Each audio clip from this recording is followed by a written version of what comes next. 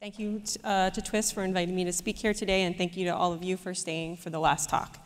So today I'm going to talk about a comparison of capture methods for FFPE RNA sequencing, and I think will complement a lot of the talks that you've already heard here today. First, I want to begin with a little bit of background on Foundation Medicine for those of you who are not familiar. We're a molecular information company that is transforming cancer care. We're fundamentally changing the way patients are diagnosed and treated in oncology. We work with both academic medical centers as well as community hospitals. We also have partnerships with many biopharmaceutical companies to help move along the drug development pipeline. And with all of that, we're able to offer precision medicine to treat almost all types of cancer. But to do this, you need a robust platform. So here's kind of an overview of the Foundation Medicine lab process. We're translating NGS into a clinical cancer diagnostic assay, and that requires extensive optimization and investment. And so here's kind of an overview of the workflow. So we have an extraction. Here I'm evaluating DNA extraction from FFPE tissue, formalin-fixed, paraffin-embedded, or from slides.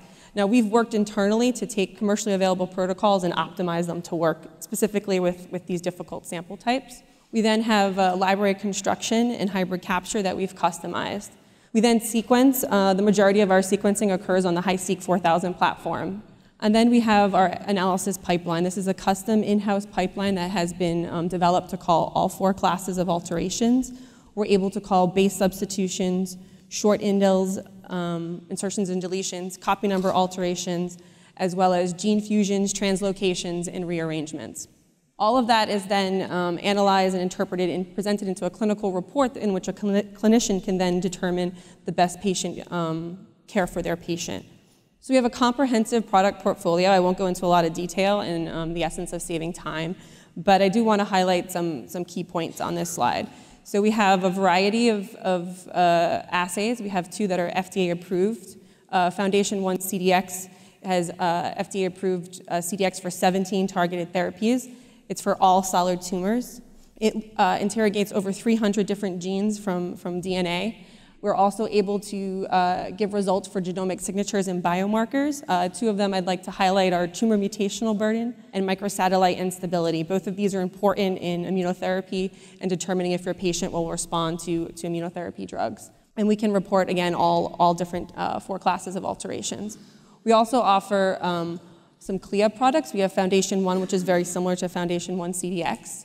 We also have Foundation One Heme, which is specific for hematological malignancies as well as sarcomas.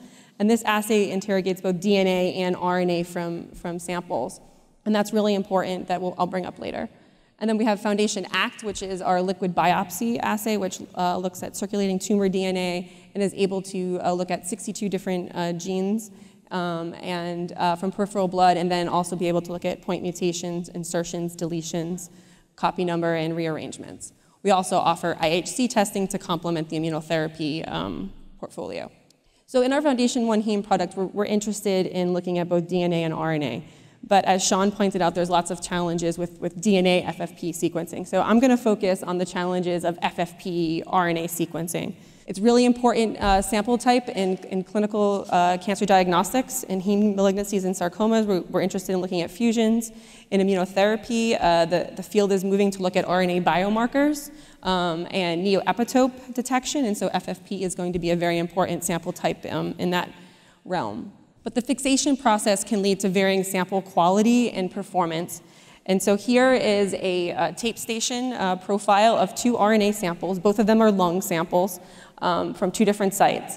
And you can see that the sample in blue has a RIN score of about 6. You can actually see some ribosomal peaks or some high molecular weight RNA there. But the sample in red is mostly very small molecular weight material and has a RIN of 2.4. So you can see there's a lot of variability in the quality of the samples. And this is very challenging in the clinical setting to be able to work with samples that have of varying quality and you have low yield. We have limited tissue, and we have low yield of extracted RNA from these samples.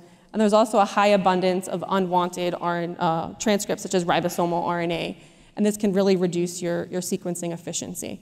So there's several different methods that you can use to sequence FFPE and to enrich for your genes of interest. Today I'm going to talk about using capture-based methods to do that. So in late 2017, we were approached by Twist to evaluate their exome enrichment product and to do it both in a multiplex and singleplex capture, and that's the data that I'll present today. And so we wanted to compare the performance of the Twist exome enrichment to the RNA Access, or now it's called RNA Exome from Illumina.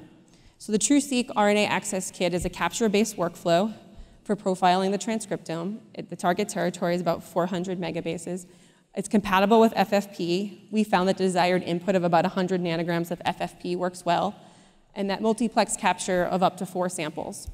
The human core exome enrichment from Twist is, again, a capture-based workflow. The target territory is about 33 megabases, and is designed as a multiplex capture of up to 8 samples.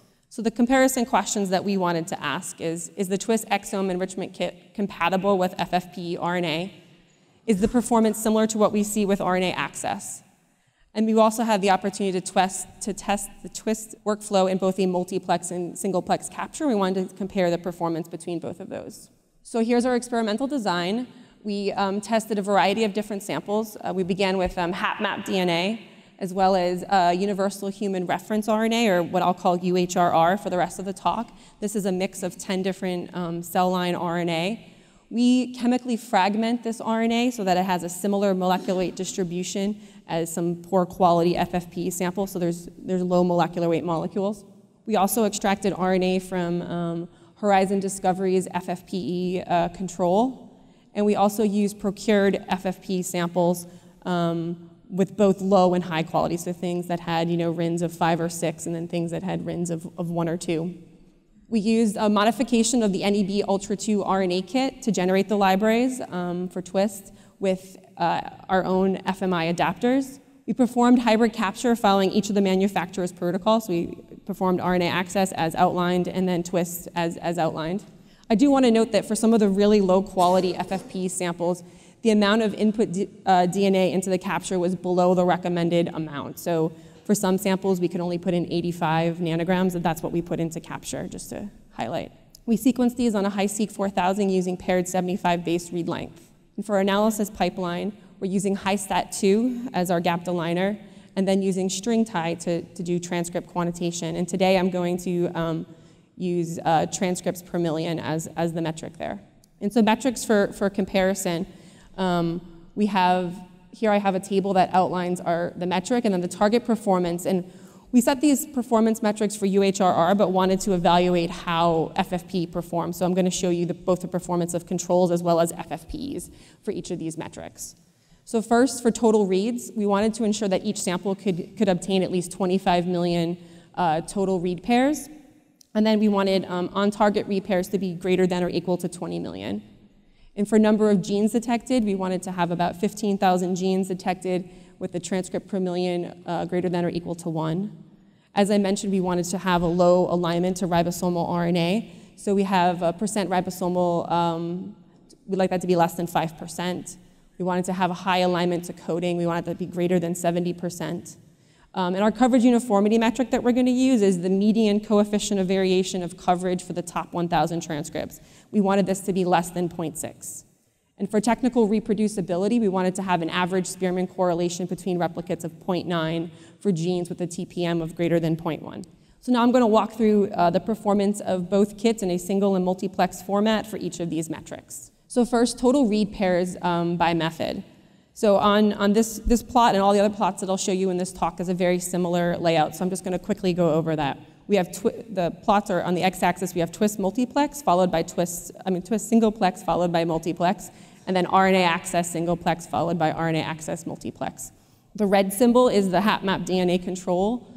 The blue symbols are the RNA controls. There's UHRR replicates as well as the Horizon FFPE, and then the procured FFPE samples are the green symbols.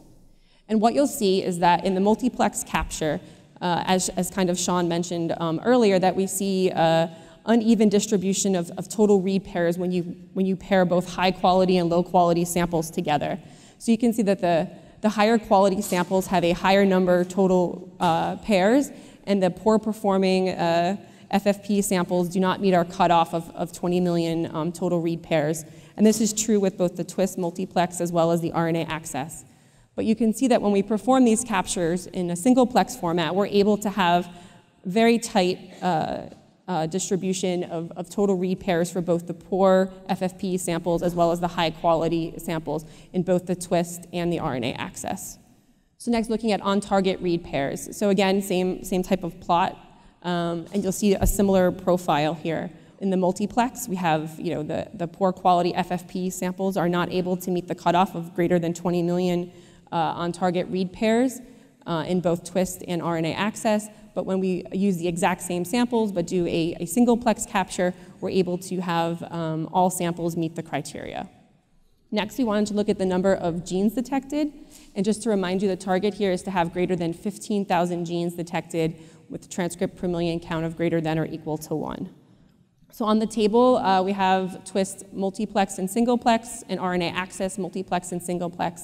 We're looking at replicates of that low-quality UHRR. So you have replicate 1 and replicate 2. And what you can see is that there's a nice reproducibility with both replicates. We're calling approximately the same number of genes in each capture. And it's very similar between multiplex and singleplex. And twists, both multiplex and singleplex meet this criteria of greater than 15,000 genes. The RNA access was slightly lower. It was just below that at 14,500, reproducible, but below the target that we were looking for. So the next metric was percent of reads aligning to ribosomal RNA. We wanted to have less than 5% of reads aligned to ribosomal RNA. So you can see that all samples were able to meet that metric. The FFPs are kind of right at that cutoff. But they were able to be less than or equal to 5%. One thing to note, RNA access was slightly better here. It was able to be under 2% for all samples, but the twist samples were under 5%. And really no significant difference between multiplex or singleplex capture. Now, percent of reads aligning to coding, our target here was to have greater than 70%. And what you can see is that the twist, singleplex, and multiplex have a very high percent of reads aligning to coding. It's greater than 90% for all samples. RNA access is slightly lower. It's in the 80%. One thing to note is the slight difference here is that the RNA access has slightly higher percent of reads aligning to UTRs and intergenic regions than the twist capture. So the next metric we wanted to look at was the median coefficient of variation of coverage of the top 1,000 transcripts. Now here you want to be as ideal as to be 0. Our target was to have a CV of less than 0.6 for UHRR. And you can see that the twist, multiplex, and singleplex met this metric. There's one, the horizon FFP is slightly above 0.6, but UHRR is this horizontal blue rectangle there. So the twist, multiplex, and singleplex were both able to meet this metric. It's not surprising that there's more variation in the coverage in FFPE samples than in something like UHRR. The RNA access was unable to meet this target performance with both control samples as well as FFPEs. The final metric was we were interested in the correlation of expression between the capture methods and within replicates. So I'm just going to kind of slowly walk through this. So we're looking at Spearman correlation of replicates, where we have for genes that are have a TPM of greater than 0.1. And here we're looking at there's about 9,000 genes that were expressed between all the samples that we tested. And so this is the correlation of looking at those 9,000 genes. On the top left is the RNA access data. So we have 2 replicates for the multiplex capture with UHRR, and we have 2 replicates for the singleplex capture with UHRR. The color code, the lighter the color, the lower the correlation, the darker the color, the higher the correlation. And so in this top left, you can see that we have a very good correlation between replicates in both RNA access, multiplex, and singleplex. Now the same data is presented on the bottom right, but for the twist data. And you can see, again, we have very good correlation of replicates with UHRR in both multiplex and singleplex capture. Now on the bottom left and the top right, that's looking between platforms. And again, the correlation is really great. It's around 0.89 to 0.91 for the various replicates. So this was really great to see. It's always great to see how these methods compare with FFPE samples. That's really kind of a test. So this is a similar data. We weren't able to do replicates with all of the FFPE samples, so there's just one for each. Similar plots, we have one FFPE sample on the left and a different one on the right. This is within RNA access on the top left, very good correlation, and within twist on the bottom right, and again, very good correlation. And between platforms, it's very high. So next I want to show you expression is reproducible between both multiplex and singleplex captures. Now this is looking at greater than 20,000 genes. This is looking at all the genes that we're able to detect with a TPM of greater than 0.1. On the x-axis is twist singleplex, and on the y-axis is twist multiplex.